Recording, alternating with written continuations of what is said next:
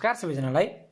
आज हामी bachelor in civil इन्जिनियरिङको कोर्ससँग related building construction विषयको हामी bachelor in civil engineering Purvanchal युनिभर्सिटीको केसमा हेर्ने हो भने यो हाम्रो च्याप्टर 11 मा छ। टपिक रहेको छ water supply and drainage service भनेर। यो फ्रिक्वेन्ट सोधिने प्रश्न हो हाम्रो पूर्वाञ्चल युनिभर्सिटीमा। त्यसकै विषयमा आज हामी डिस्कस गर्न गइरहेका छौँ। कृपया भिडियो अन्तिमसम्म हेरिदिनु होला। भिडियो सुरु गर्नुभन्दा अगाडि यदि आज हाम्रो च्यानल प्रशान्त वाइटीमा कोही नयाँ हुनुहुन्छ भने कृपया च्यानललाई सब्स्क्राइब गरी नजिकैको बेल आइकन दबाउन नबिर्सनु होला।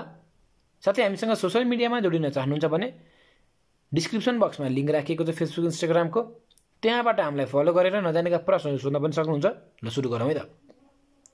सिम्पल क्वेसन छ हामीसँग। प्रायः जसो यो आफैले नपढिकन पनि गर्न सकिने प्रश्न छ। त्यो पनि हामीले एउटा आइडिया दिउँ कि कस्तो कन्सिडर हुन्छ भनेर। क्वेसनले भनेको छ list the general consideration of water supply and drainage system.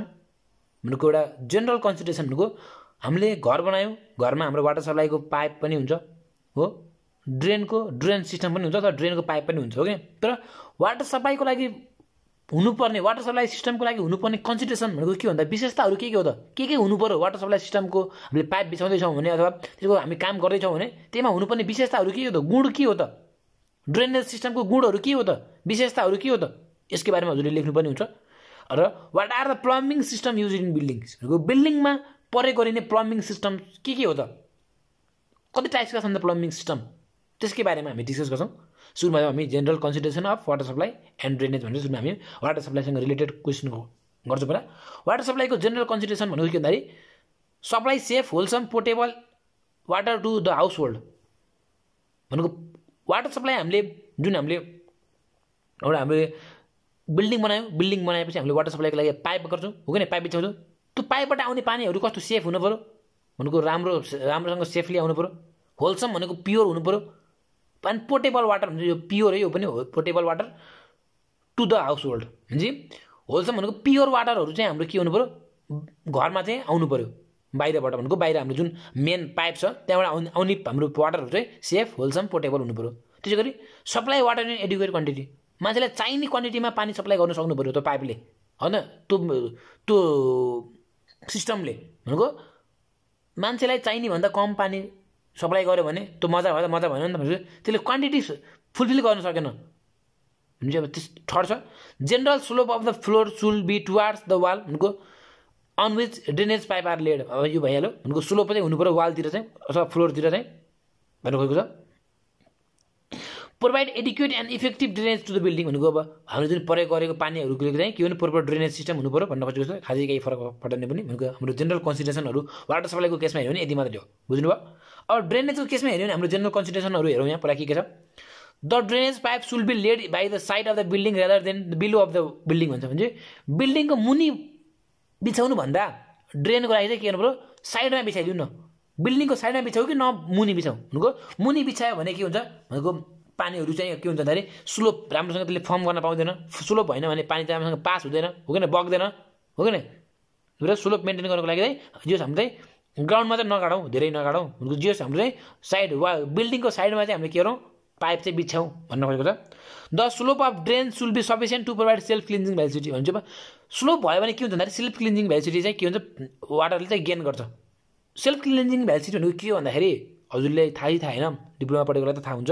अब सेल्फ क्लिन्जिङ भ्यालिसिटी भनेको के भन्दाखेरि एउटा कुनै हामीसँग फोहोर पानी छ हो, त्यो फोहोर पानी हाम्रो एउटा खोलाबाट पास गर्न दिउँ भने त्यो सर्टेन डिस्टेन्स ट्राभल गरिसकेपछि त्यो पानीले सर्टेन डिस्टेन्स ट्राभल गर्ने क्रममा त्यो चाहिँ हाम्रो के हुन्छ, त्यो पानी चाहिँ प्योर हुन्छ कि। फोहोर पानी पनि त्यो फोहोर पानीलाई खोलाको पानी, हजुरले खोलाको पानीहरू एक ठाउँमा हामीले फोहोर गऱ्यो भने अब धेरै फोहोर भयो नि त, अलिक गाडी पर्छ। जे हल्का फोहोर छ भने त्यो पानी मुभेबल भनेको मुभ हुने क्रममा चाहिँ त्यसले चाहिँ के हुन्छ, सेल्फ क्लिन्जिङ भ्यालिसिटी गेन गर्छ। त्यो भने चाहिँ पानी चाहिँ के हुन्छ पछि सफा हुन्छ। त्यही भन्न खोजेको भनेको त्यसले चाहिँ हामीले के सेल्फ क्लिन्जिङ भ्यालिसिटी चाहिँ गेन गर्नको लागि के गर्नु पऱ्यो, स्लोप चाहिँ मेन्टेन गर्नु पऱ्यो भन्न खोजेको छ ड्रेनको चाहिँ। त साइज अफ ड्रेन सुल be sufficient to handle the maximum discharge. भनेको म्याक्सिमम डिस्चार्ज ह्यान्डल गर्न सक्नु खालि हुनु पऱ्यो ड्रेनको पाइप। अब हेर्नु है, पाइप सानो छ मानिलिउँ, पाइप सानो छ तर पानी चाहिँ हाम्रो फोहोर पानी धेरै क्वान्टिटीमा आउँछ भने त्यसले धान्न सक्छ। हुन्छ जति पानी हाम्रो घरबाट डिस्चार्ज हुन्छ हो कि जतिबाट हाम्रो घरबाट फोहोर पानी निस्किन्छ त्यो फोहोर पानी अट्ने, त्यो फोहोर पानीलाई धान्न सक्ने जतिको चाहियो नि हामीलाई सेवरको चाहियो होइन। सियर ड्युन हाम्रो ढल हुन्छ, ढल चाहिँ हाम्रो घरदेखि आउने पानी भन्दा ढलको लेन्थ सानो भयो भनेको, त्यसको डायमिटर सानो भयो, हाम्रो घरदेखि आउने फोहोर पानी चाहिँ क्वान्टिटी धेरै भयो भने के हुन्छ, त्यहाँ अट्दैन हो कि नै, पानी अट्दैन भने चाहिँ त्यही के हुन्छ, सफिसियन्टली ह्यान्डल गर्न सकेन, डिस्चार्ज गर्न सकेन, म्याक्सिमम डिस्चार्ज गर्नु गएको छ। भनेको म्याक्सिमम डिस्चार्ज गर्नको लागि हाम्रो घरबाट आउने पानीको क्वान्टिटी भन्दा चाहिँ हाम्रो त्यसलाई थेक्न सक्ने अथवा त्योभन्दा बढीको डायमिटरको चाहिँ के हुनु, पाइप राख्नु पर्यो भन्नु खोजेको छ। अल द कनेक्सन सुल बी वाटर टाइट भनेको, सबै कनेक्सन वाटर टाइट हुनु पऱ्यो भनेको, लिकेज नहुने खाले हुनु पऱ्यो कनेक्सन भनेको। सिवरको पाइप हामीले जुन जोड्यौँ नि दुईवटा पाइप, त्यो पाइप जोड्ने क्रममा चाहिँ त्यहाँबाट चाहिँ वाटर चाहिँ लिकेज हुनु भएन भनेको, टाइट हुनु पऱ्यो भन्नु खोजेको छ। द इन्टायर ड्रेनेज सिस्टम अथवा ड्रेनेज सुल be properly ventilated from the starting point to the final point of disposal भनेको, स्टार्टिङ पोइन्ट अफ डिस्पोजल भनेको जहाँबाट हाम्रो पानी छिन्छ ड्रेनेज पानी हो कि ड्रेनेज जहाँबाट छिर्छ त्यो ठाउँदेखि निस्किने ठाउँसम्म चाहिँ हाम्रो के हुनु, पुरै भेन्टिलेटेड सिस्टम चाहिँ हुनु पऱ्यो भन्नु खोजेको छ। All the material and fittings सुल be non एब्जर्भेन्ट types and resistance to cogen. अब हेर्नु त, जुन हामीले ढलको प्रयोग गर्छौँ त्यो के हुनु पऱ्यो, त्यो ढलको मटेरियल चाहिँ एब्जर्भेन्ट खालि हुनु भएन भनेको, पानी सोच्ने खाले मटेरियल चाहिँ हामीले प्रयोग गर्नु भएन, बुझ्नुभयो। अनि खिया लाग्ने पनि हुनु भएन त्यो मटेरियल चाहिँ भनेको, खिया लाग्यो भने के हुन्छ, त्यसले लाइफ स्प्यान, त्यो मटेरियलको लाइफ स्प्यान घट्छ। खिया लागेपछि लाइफ स्प्यान घटेपछि के हुन्छ, त्यसलाई मेन्टेनेन्स गर्नु पऱ्यो, रिपेयर गर्नु पऱ्यो, पैसा धेरै खर्च हुन्छ। त्यही भएर चाहिँ कोरोजन रेसिस्ट गर्ने खालको मटेरियल प्रयोग गर्नु पऱ्यो, र त्यो मटेरियल चाहिँ हाम्रो नन एब्जर्बेन्ट हुनु पऱ्यो कि भनेको, त्यसले पानी नसोच्ने खाले हुनु पऱ्यो मटेरियल, बुझ्नुभयो। भनेपछि हाम्रो general consideration of water supply र ड्रेनेजको यति हो। अब चाहिँ हामी नेक्स्ट टपिक भनेको what are the plumbing system use in building छ। यो प्लम्बिङ सिस्टम युज इन बिल्डिङको हाम्रो अर्को टेल क्वेसन छ यहाँ क्वेसनमै similarly, what are the plumbing systems use in building भनेको छ। अब यसो हेरौँ, प्लम्बिङ सिस्टम हाम्रो के हुन्छ त बिल्डिङमा चाहिँ हामीले प्रयोग गरिने प्लम्बिङ सिस्टमहरू। यो हाम्रो हजुरले डिप्लोमा पढेको विद्यार्थीहरूलाई सजिलो हुन्छ, किनकि यो हामीले डिप्लोमामा पनि हामीले यो समथिङ यो वाटर सप्लाईमा हो कि सेनिटरीमा हामीले पढ्नुपर्ने क्वेसन हो। The plumbing system use in buildings are as follow भनेको, बिल्डिङमा युज हुने प्लम्बिङ सिस्टम भनेको हामीसँग सेपरेट सिस्टम, कम्बाइन्ड सिस्टम र पार्सियली सेपरेट सिस्टम भनिन्छ। अब सेपरेट सिस्टम भनेको कस्तो सिस्टम भन्दाखेरि, in this system the West water and the sewage are carried away separately भनेको, हाम्रो वेस्ट वाटर र सिवेज चाहिँ हाम्रो सेपरेटली क्यारिड हुनु पऱ्यो।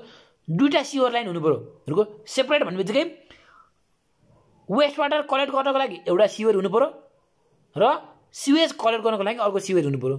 त्यही भन्न खोजेको छ।